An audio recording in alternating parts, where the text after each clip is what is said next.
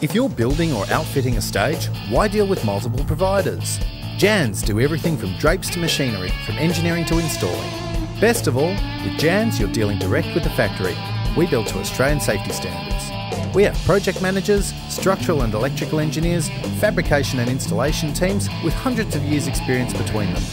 Whether you just want a set of curtains for the school hall or a completely automated stage for a world-class theatrical venue, Jans provides your complete staging solution.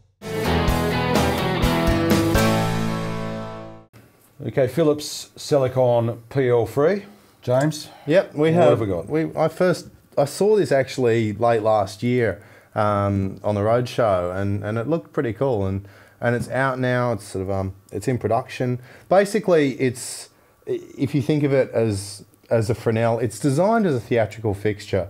Little things like the fans in the back of the unit are sort of tilted inwards rather than outwards, so that there's less noise. Even when it's running, the fans aren't particularly loud or noticeable, and by the time you put it in a rig, it's not an issue. Okay, give me the meat and potatoes. We're talking about emulating a Fresnel using LEDs. Yeah. Which Fresnel? It's physically about the size of a 1K Fresnel. Yeah, look, I think a 1K is probably not an unfair comparison. We fired this up next to our 800 watt benchmarking Redhead.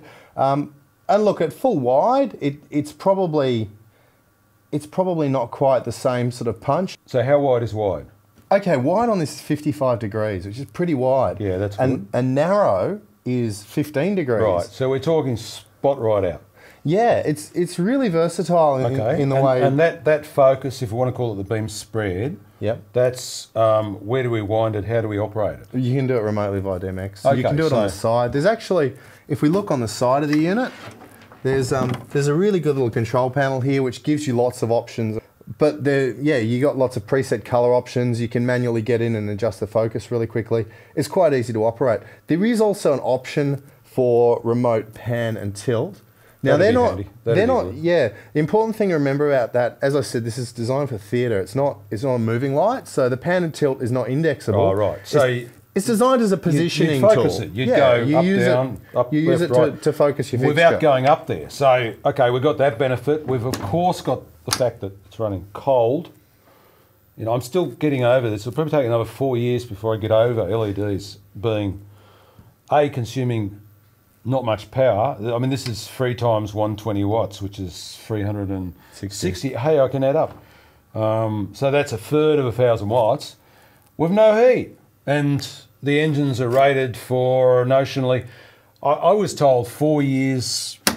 It's a long time. Something like it's a long time. 4 There's to 5 actually years. Interesting point about the engines. It's actually the same light engines as in the Very Light VLX. But they use 7. They've got 7 of them, and they run them a bit hotter. And then the PL1 from Selecon is single engine. So PL3, 3 engines. The PL1's really cute. It's sort of like the architectural version of this. So it's the kind of thing that's going to go really well in galleries and places where obviously you don't want 1,000 watts of light bearing down on your 400,000-year-old Van Gogh. Talk about colours. Lots of colours. It's an RGBW system. Yep, and you've got different colour temperatures which can all be recalled off the side. It's easy to control over DMX. It's a really nice fixture. It's made out of plastic, which you said it's going to take you a while to get over the whole LED thing. It's going to take me a while to get over plastic lights. Just go back to colours, because if it's the Very Light system, then it's the Very Light colour engine. Yeah. And right now we've got a really deep saturated blue dialed up. How does it go across the spectrum? It's good, and the thing about that particular engine is that it's got a very high CRI, or colour rendering index, so it's going to give you accurate rendition of colours if you're using it to produce white light. So the amount of control this gives a designer is phenomenal. If you think about it, it's up there, it's in your roof, in your rig, wherever. You're dialing up colours. You're not running around going, quick, buy some more Lee gel, stick it in a frame, go and stick the frame in, and then it starts to burn out, you know. Yeah, forget the gel changes. What a radical world. What a radical world. Yeah, I mean, you're going to have obviously all your power and safety and aircon benefits that are associated with it. Cost benefit.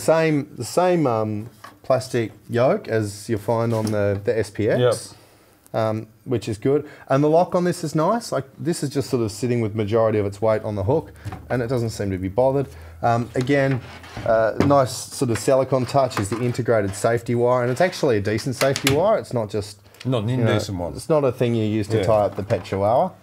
I'm here to tell you, it's the same weight as a 1K Fresnel, and I love that.